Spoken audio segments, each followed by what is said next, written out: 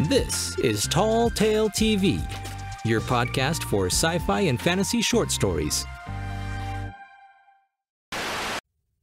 City Mural by Reddit user BecauseISaidSoToo. I have a strange relationship with the city I live in. I moved here about 15 years ago, and still don't really feel as though I'm part of it. I honestly don't feel like I'm part of anything. That probably means I'm the problem. I've got problems. Sometimes, usually late at night, I feel a restlessness. Perhaps it's anxiety, squeezing me. It flickers at the edges of my thoughts, a growing unease, a mounting despair. It's a terrible feeling, and when I get it, I have to do something. I have to escape it. So, I walk around the city I live in. The city I am in, but not part of. I walk the empty streets, accompanied by my distorted reflection pacing me in the darkened shop windows. Sometimes, I see the occasional cars sliding through the night, like sharks with glass stomachs. Inside them, I can see the ghastly faces of their prey, underlit by dashboard lights peering out. Sometimes in the early hours of the morning, I see other night walkers too. I don't know their names, but we recognize each other. Perhaps we are fleeing a common enemy, ourselves. There's a heavyset woman with wild gray hair, an older man with a cane who walks with a limp, and a black man with a harshly lined face and missing teeth. We are figures all familiar to each other, but strangers to ourselves, all shambling to our own naked destinations. We acknowledge each other with furtive sidelong glances, then our eyes and we slide away, going in our own directions and into our own darkness.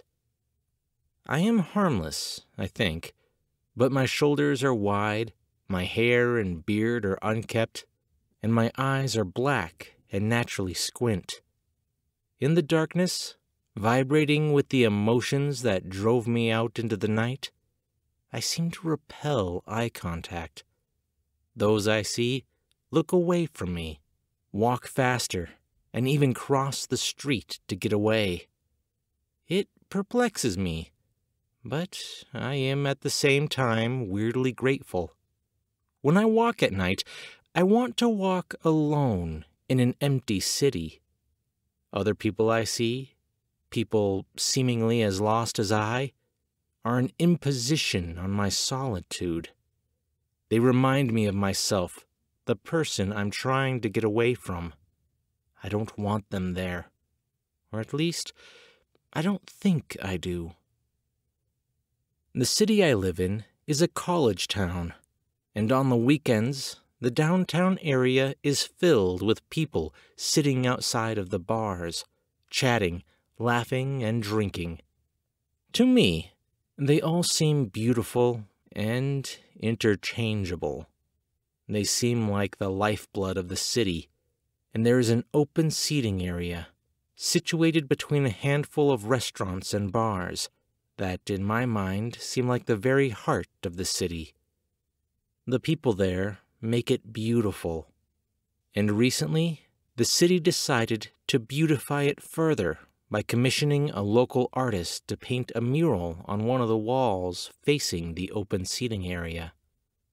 The artist is a local one, a skinny tattooed girl with huge eyes and pageboy bangs. I know her socially. We nod, smile, and wave in passing. I admire her industriousness, her work, and her mural. Late at night, when the square is empty, I walk past the mural. It's a cartoon collage of iconic things in the city. Buildings, a bridge, a local statue, and in one corner, 4 silhouettes sitting around a table. Obviously, they are a representation of the open area that the mural faces. Originally, it was 4 outlined figures, but last week I saw that one of the figures was filled in. It was a painting of the wild-haired woman that I'd so often seen walking late at night. Her hair was combed, and she was captured in the act of laughing, her head tossed back and one hand raised, as if to cover her partially open mouth. I had stood by the mural, admiring the artist's work. Perhaps she knew the woman that I had seen so often in passing. It was a fantastic portrait, much more detailed than the rest of the painting. I had tentatively touched the wall, the woman's cheek. Under the bright colors, I could feel the pitted texture of the brick. The paint had felt dry, smooth, and oddly warm beneath my fingers. And then I felt something twitch and give way beneath my palm. I had yanked my hand back, shaking it as though I had been burned, and I stepped away from the painting, my palm and scalp still tingling. The woman in the painting laughed on silently, seemingly looking at me out of the corner of her partially closed eyes. 4 nights ago, I was driven out into the night again by the feeling, and I once more walked the dark and now emptier streets. I did not see the wild-haired woman, nor did I see the old man with the cane and the limp. But I did see that another figure had been filled out in the mural. It was the old man in profile. He was sitting on the other side of the table, frozen in the act of pointing at the laughing woman. His cane wasn't in the painting. Perhaps he no longer needs it. Between the two of them sat the remaining empty shadows, 2 blank human shapes. The old man seems to be saying something. Beneath his large, hooked nose, his lips are caught in the act of shaping some unknown words. He actually looks as though he's blowing an open-mouthed kiss at the laughing woman. Perhaps he is. I admired the mural and the additional detail of the familiar old man, but I admired it from a distance. I felt no desire to approach it. I did not want to touch it. Last night, alone in my home, I had again felt the feeling, the unease and desperation that calls me out into the night.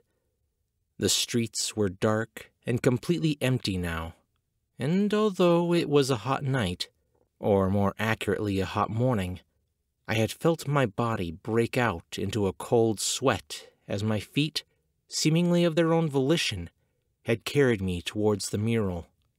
I didn't want to go. I went.